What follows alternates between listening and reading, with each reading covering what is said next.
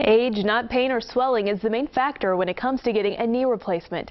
Doctors say because the artificial joints wear out in about 10 to 15 years, they have to be replaced, so getting one too young can lead to a more painful procedure later in life. But now there's a new way to get relief without surgery. KVUE's Jim Bergamo shows us how stem cells are making it happen. This is 48-year-old Laura Hall at her absolute physically fit best, running half marathons. Hard to believe this was her just 5 years earlier. She's the one on the right, the one who weighed 300 pounds. At 300 pounds, it was hard to get around. I absolutely had a negative self-image. Tried to cover myself up as much as possible. After Weight Watchers and plenty of determination on a treadmill, Hall shed nearly half her body weight. But suddenly, she started experiencing excruciating pain in her knees. It was bone on bone. It was just the ability I couldn't even walk. No longer able to run, Hall started to see the pounds resurface.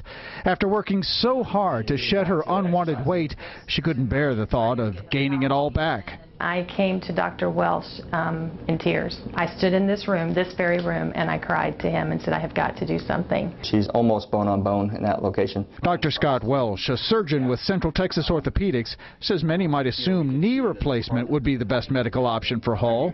But Welsh says she and others in their 40s, 50s, and even 60s may be too young for that procedure. Knee replacements typically last about 15 to 20 years on average. So if you're somebody in your 40s or 50s that has to have a knee replacement, and that's your only option, then you're having a big revision surgery when you're in your 60s or 70s, when your health may be starting to fail. So what to do?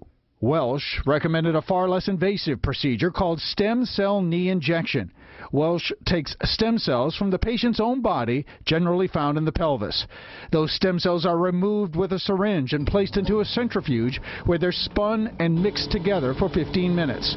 Welsh then injects the stem cells into the knee. There was absolutely no pain involved with taking the stem cells out of my hip and putting them into my knee. The benefit is that we can postpone that knee replacement surgery, hopefully for many years, if we can truly regenerate cartilage. I know that it's working because I'm already exercising. I am so excited about feeling healthy again. The FDA-approved procedure takes only a couple of hours and patients go home the same day. Most are cleared to resume their normal exercise regimen in a week or two.